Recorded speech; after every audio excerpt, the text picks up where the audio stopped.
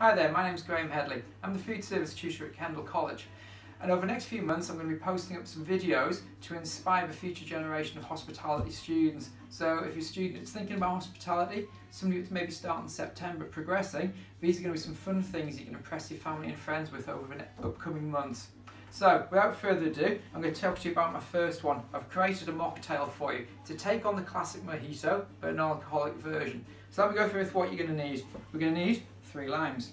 We're going to need some bowls with some crushed ice in, 1 bowl freed up for the lime juice, which I'm going to show you, some caster sugar, a tablespoon to use the caster sugar with, chopping board, and a knife obviously to slice through the limes. And if you don't have a juicer, a fork which will help me juice the limes, as you're about to see. And also a tall glass like this to put your drink in, always essential. So the first thing I'm going to do is cut through my limes.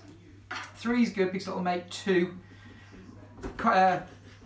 cocktails for you. Obviously, if you have more, just obviously double the amount, quadruple the amount, not a problem. So what you want to do, pierce the lime with the fork, crush the lime just to extract the juice out from there. Get as much out as you can. Doesn't matter, but don't discard the limes. I'm going to use this in my glass for a bit of extra colour, okay, as well. With the summer around the corner, this is going to be a fantastic drink, like I've said as well. Very refreshing, quite tart, okay? But obviously, if you don't like it too tart, use slightly less limes, okay? The sugar gives it added sweetness to the drink as well. So nicely crushed in there, ladies and gentlemen. So, that's the juice on that side for the moment. As I said, I've got some mint here. I've put some in a bowl already, and I'm going to use a tablespoon of sugar, not a teaspoon, okay? Because you want that sweetness. Now, if you've got a pestle and mortar, that would be really, really good. I don't, so a good substitute would be a rolling pin, and use the end of the rolling pin. Now, what I'm doing here is crushing it all and mixing it together. This will help release some of the juices from the mint leaves, but also it'll add a sweetness to the sugar in there as well. So nicely done like this, okay? So that should about do it. So it's nicely crushed in from there, okay? So the next thing I'm going to do is add some ice into the glass that I've got here. Like I said, it can be crushed, doesn't have to be if you don't want it to be, okay? So add the ice into there.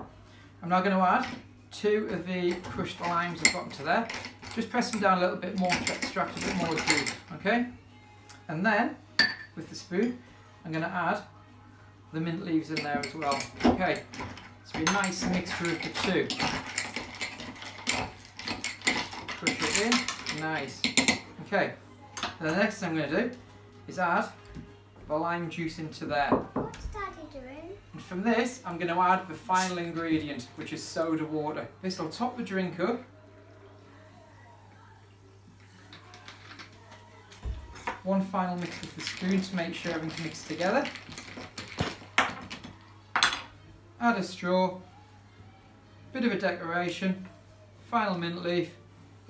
There's your drink, ladies and gentlemen. So try this, upload it to the college website, and we'll see how we go, and whoever wins will get a prize in September. Thank you very much.